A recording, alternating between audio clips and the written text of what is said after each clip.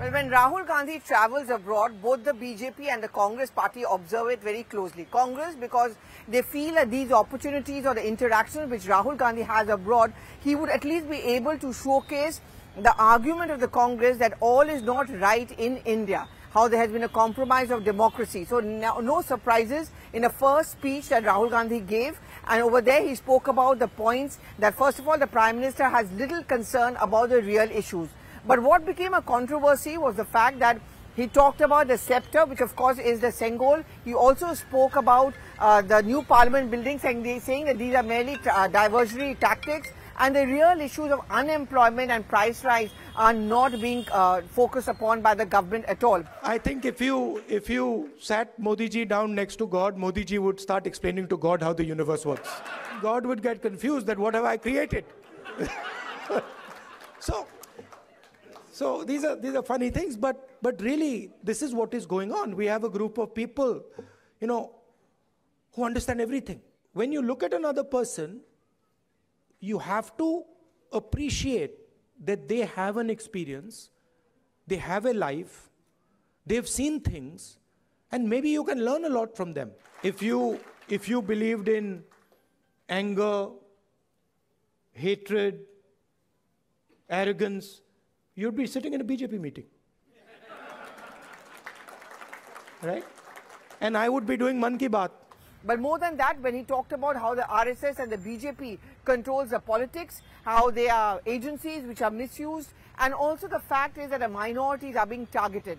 What essentially means that the Congress uses these interactions to push forward its electoral slogan for 2024. Normal tools that we used to use for politics, conversations like this, public meetings, was simply not working anymore. All the instruments that we needed to do politics in India, they were controlled by the BJP and the RSS. People are threatened, cases are put on people, agencies are used on people. So we also are finding that in some way it had become quite difficult to act politically. I think the Parliament House, these are distractions. The real issues in India are unemployment, price rise, spread of anger and hatred. Nafrat ke bazaar mein Mohabbat ki Dukaan. That is the best way I can say it, which is that it is felt most strongly by the Muslim community, okay, because it is done most directly to them. But in fact, it is being done to all minorities. I can guarantee you that the same way you are feeling attacked, I can guarantee you my Sikh brothers are feeling the same thing. This happens periodically in India. What is happening, for example, to the Muslim community in India today happened to the Dalit community in the 80s. If you went to UP in the 80s, the Dalit community, what is happening with the Muslims was happening with the Dalits there. So periodically this type of stuff happens and we have to challenge it, we have to fight it, and we have to fight it with affection.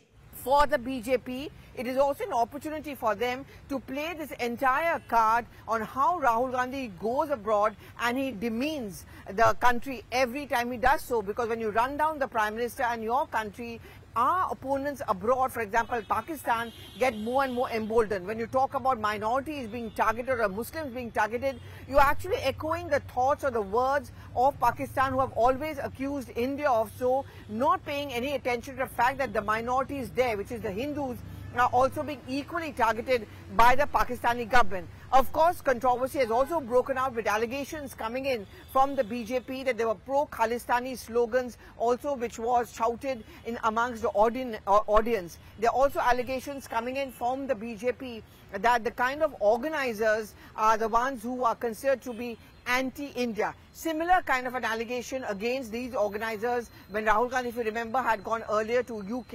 In the next couple of days, we are going to see more and more interactions from Rahul Gandhi, different kinds of people being represented, NRIs, professionals, students, celebrities and some politicians as well. And for the BJP, they think that this is going to give them an opportunity to hit back at Rahul Gandhi once again. This is Rahul Gandhi's first visit abroad after he has been disqualified as a member of parliament, a point which is likely to raise in the press conference also, which he is expected to hold in the next couple of days.